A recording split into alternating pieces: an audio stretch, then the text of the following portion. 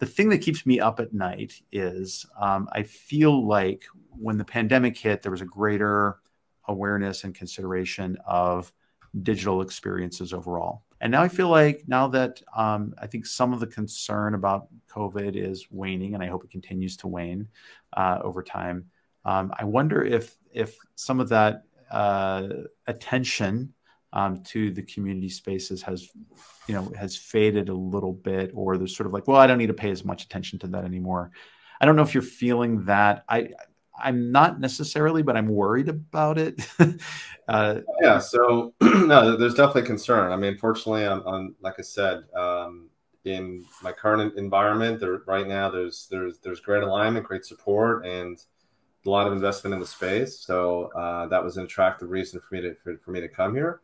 At the same time, we've been having discussions with some of my peers. They're still very challenged with getting or having those conversations and getting the right level of buy-in, to get these things done. And there's that, and then of course you're seeing just cutbacks in some of the the players that are out there, and of course just went through a painful round of people letting people go, and I think CMX let a few people go, and